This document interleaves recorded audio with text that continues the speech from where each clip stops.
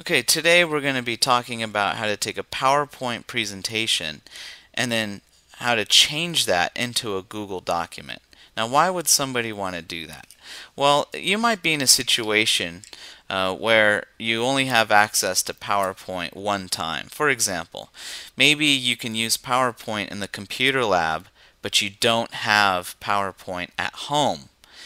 So in that situation, you're going to want to use both Google Docs and PowerPoint so you can get your project completed. So why use PowerPoint? Well, PowerPoint has a lot more of the advanced tools than Google Docs. As you can see here, we can have the fonts. We have a lot more choice as far as the fonts there.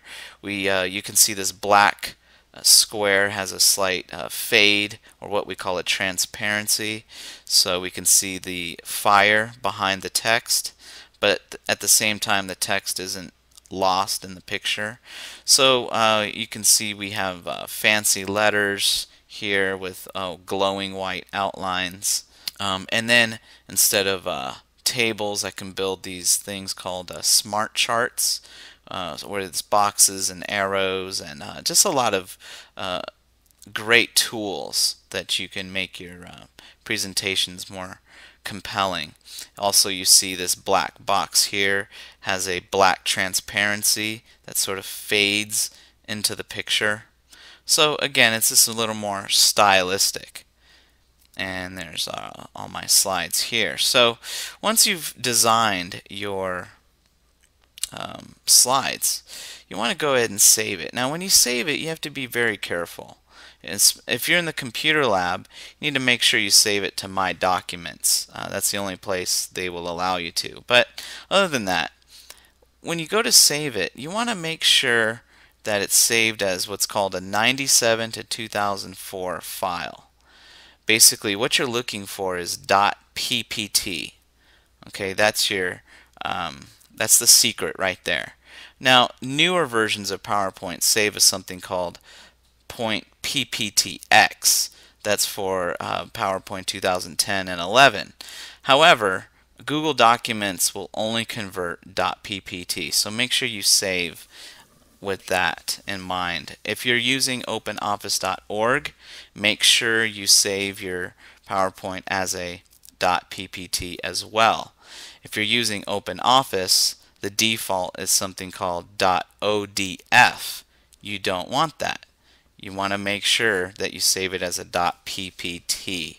Then anyone can open it, including yourself. So we go ahead and save this as a .ppt. Okay, so it's saving right now. Okay, so once you've saved it in PowerPoint, we're going to go back to our Google Docs. Make sure you're signed in and click on Documents. We're going to upload. You can just simply click and drag the file if you like to. So to do that, it's just a simple matter of moving all the windows out of the way here. And you can just find your file and just go ahead and drop it right there. That's probably one of the easiest ways. If you don't want to do all that, you can select Files to Upload. Either way will work. So here I just have to manually find the file, and I think I have it right here. Again, I want to make sure it's a .ppt, so I'm going to open that there. And you could see right here it is in fact a .ppt, so make sure you have the right file type. Okay, now that we've checked that, come down here to your options, and you want to have this box checked.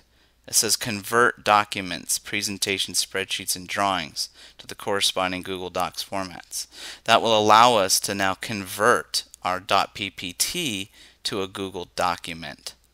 Now click on Destination, make sure you select your collection that's shared with me, and you can ignore this button and go ahead and start upload. You're going to see that it's uploading. Okay. When it's finished, you'll get a little check mark. And it's done. Let's click on it. And so what you have now is a Google document. You know that because look, I still have all of my design tools, except what you see is I still have all those fades in the black boxes, the transparency. I still have the fonts. As you can see here, I still have my graphics. The only catch is once you've converted it to a Google Doc, you can't make any changes. For example, if I needed to change something here, I'm kind of stuck. So it's only basically what you see is what you get.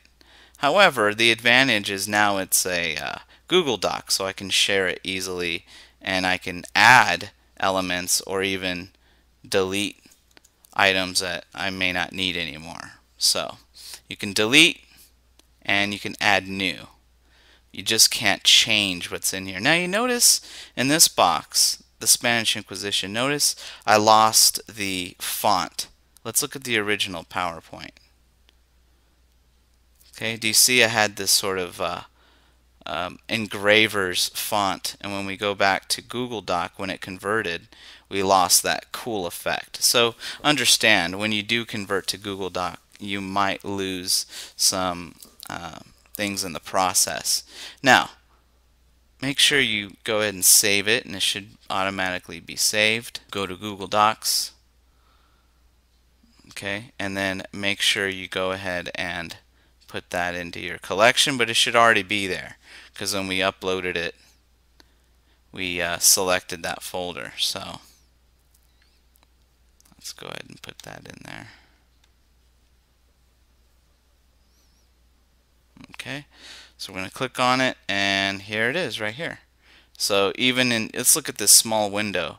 There's the original Google Docs, and here's the one made from PowerPoint. So you can already tell visually the PowerPoint will look a little better.